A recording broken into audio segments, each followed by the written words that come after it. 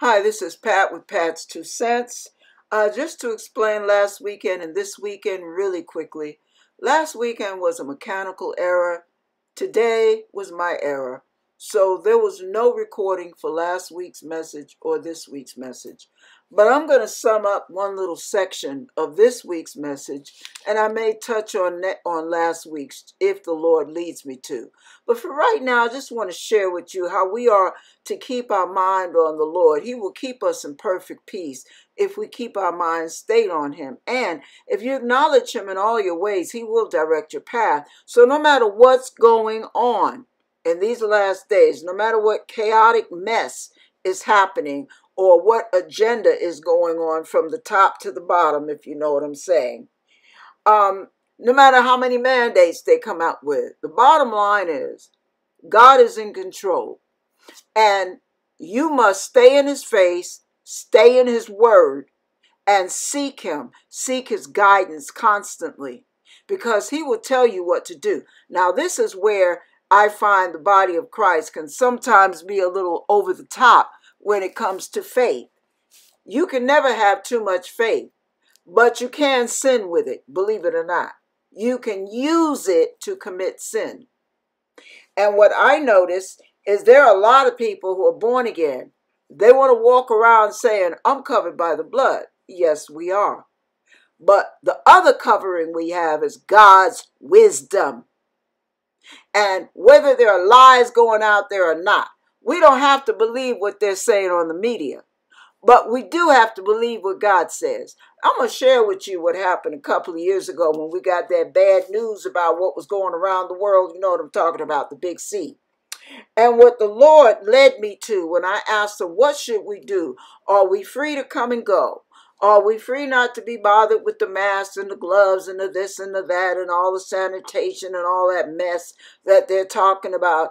Is that just some kind of a game they're playing, a head game? Or is this something we should follow? Is it something I should do? Let me know, because I want to be wise, and my only wisdom comes from you. Certainly doesn't come from me, and I definitely don't trust the media. So this is what God led me to in Isaiah chapter 26. Now, I had no idea what Isaiah 26 said, but when I asked the Lord to lead me to scripture, to an answer to that prayer that I just asked Him, because I always want Him to lead and guide me, I saw in my mind Isaiah 26.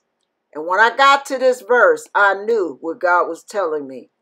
Don't get out there and be no fool, calling it faith. And many of you born again brothers and sisters, you're turning your faith into foolishness because of presumptuous sin. Listen to this.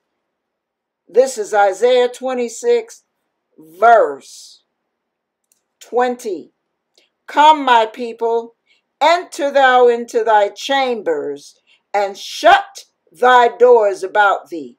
Hide thyself, as it were, for a little moment, until the indignation be overpassed. Now, that's in the Bible. I didn't get that from Biden. I didn't get that from the medical industry, from Big Pharma. I didn't get that from any of that. I got that from the Word. Because God is my guide. He is the one whose steps I follow. So when God led me to that scripture, I knew what He was saying was use good sense. Do what you've got to do to protect yourself, because the plague is real. Some of the lies they're telling aren't. But I'm telling you, and I don't lie. God is not a man that He should lie. Remember that scripture too. God was letting me know, I want you to stay safe. So this is what you do. Stay in your chambers as much as possible till this calamity be overpassed. Now, I'm just paraphrasing that.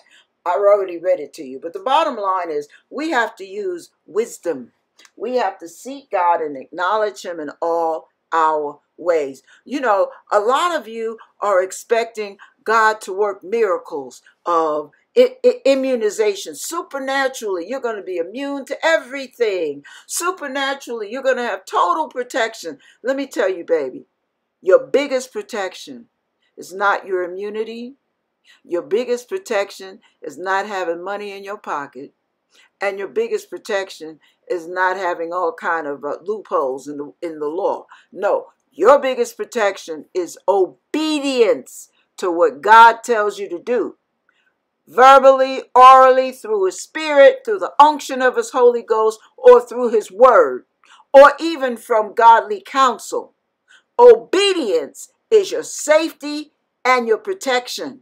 Obedience is better than sacrifice. So don't lean to your own understanding, baby cakes, because that could take you down a downward spiral. You see, your immunization is in obedience to the word of God. Listen to what he said in Exodus chapter 12, verses 12 and 13. For I will pass through the land of Egypt this night, and will smite all the firstborn in the land of Egypt, both men and beasts, and against all the gods of Egypt I will execute judgment. I am the Lord. And the blood shall be to you, which they put on their doorposts, the blood shall be to you a token upon the houses where ye are. And when I see the blood, I will pass over you, and the plague shall not be upon you to destroy you when I smite the land of Egypt. Now, here was the problem though. Had they presumed upon God's protection through their faith in the Almighty God and decided to go out for a midnight stroll, guess what? If they were one of the firstborn, or they were a firstborn of their household, they would have died as well. You see what I'm saying? So that's why you must obey God. There was no jab. There was no medical answer to the problem. The only answer to being protected from that plague was obeying God and staying inside behind the blood. And that's what keeps us, the blood of Christ. And because of the blood of Christ, we have supernatural protection when we naturally obey what God says. I just had to throw that in as Pat's 2 cents mixed with God's word. All right, let me finish what I'm saying here. Listen, that's why we are to keep our minds on things above, which is what I talked about today.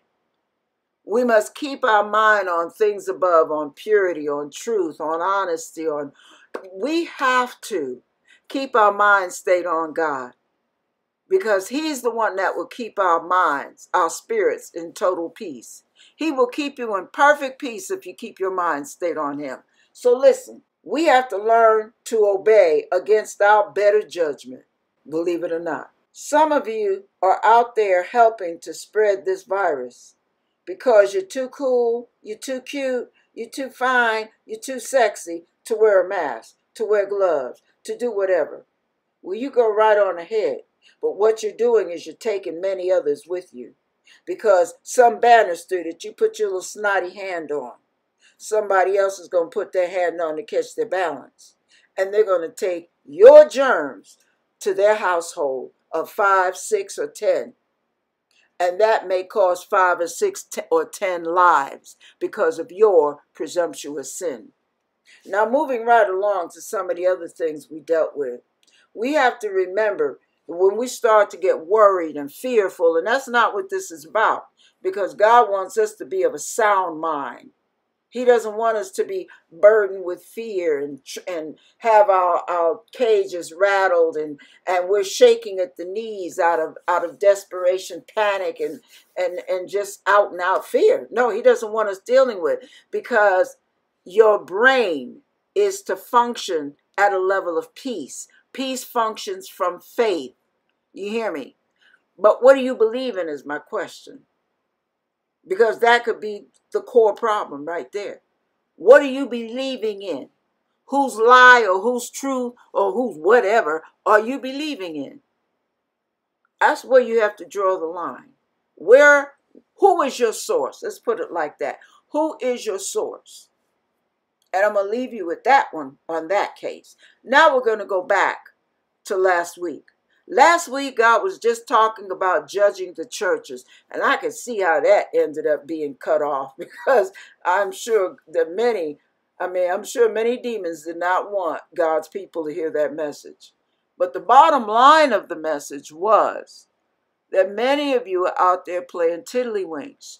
You're cohabiting with sin and righteousness. You're putting them all in the same bucket. You're mixing it up. What does Jesus say? A little leaven will leaven the whole lump.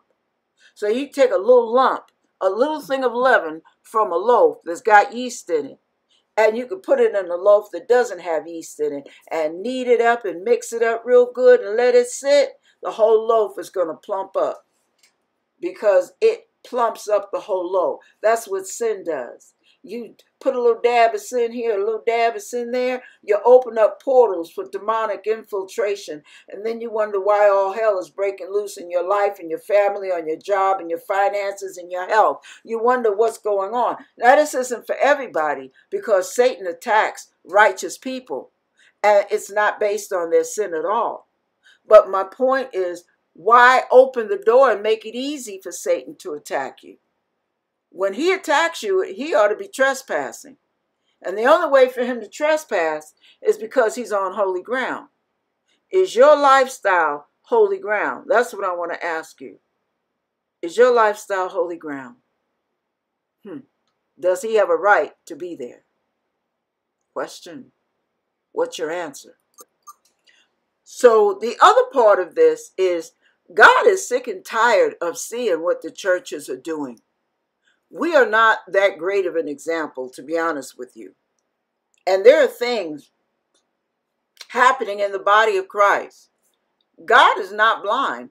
He's not deaf. He's not stupid. But some of you treat him as if he is. Because you come out from under the sheets of your other lover the night before, get all freshened up, get up in the morning and attend church the following morning, be it Saturday or Sunday. And you're coming to church, doing your church duty and serving, quote unquote, the Lord and just doing your thing. And you're not at the altar repenting. You're not in the pastor's office asking for prayer because you've grown weak. You're very comfortable because as far as you're concerned, you got no well attitude. You know, whatever. I got needs. Well, see, God's got needs too. And he needs his people to obey him. You do not want to be considered the church of Laodicea, lukewarm. You don't, straddling the fence, sitting on this side and on that side. You don't want to do that. You don't want to do the fence walk, do you? So be very careful about that. Please be very careful because God does not play.